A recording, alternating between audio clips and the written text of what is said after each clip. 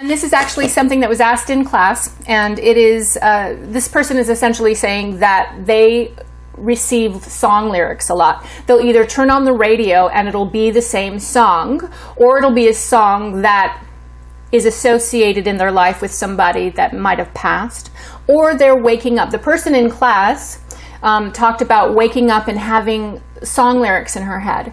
And it's either one of two things. All right, hold on. I'm writing it down because you know me, I'll forget.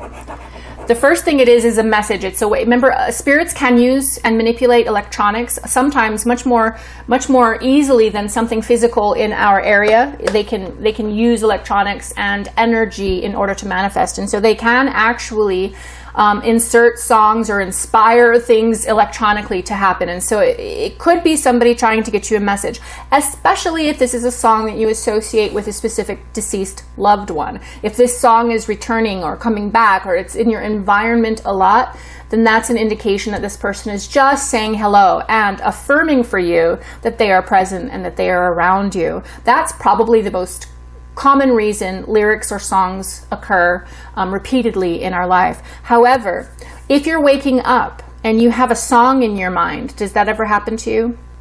I used to be a musician, and I was a singer and stuff, and so I would wake up with compositions, like new songs that I would write, but I would also wake up with song lyrics, and from obscure songs that I hadn't heard of in forever.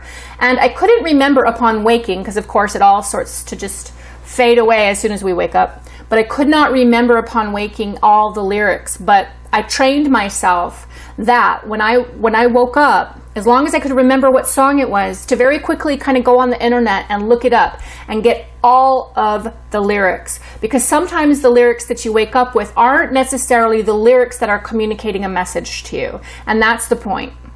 Often when we wake up with lyrics in our awareness, it's because somebody is communicating a message to us, or it's spirit directly. It could be a guide, could be an angel, could be an emissary who's just trying to let you know a bit of information, and they are embedding it or coding it in the lyrics. They'll either be there in the words, or, and we didn't talk about this in class, if you go and find the song and start to play it, there may be for you a personal activation within that song.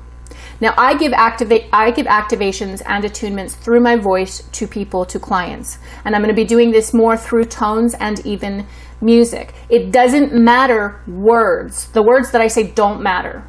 The song that I sing doesn't matter. What matters is the frequency that I emit as I say the words and sing the melodies or sing along to the tones. That is what matters, and that is what delivers the activation. And in songs that exist right now, there can be embedded activations personal for you. And it's not, how am I going to say this?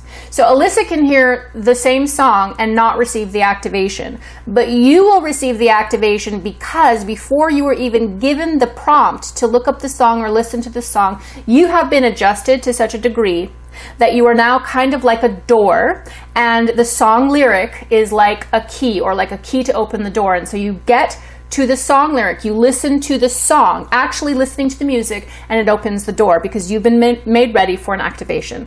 I know that that's confusing, and I know that we didn't talk about that in class, but this is something that happens to me. So if the lyrics don't make sense to you when you pull them up on the Google, listen to the song. Get into the receiver position first, listen to the song, and allow for a potential activation, attunement, or coding to take place.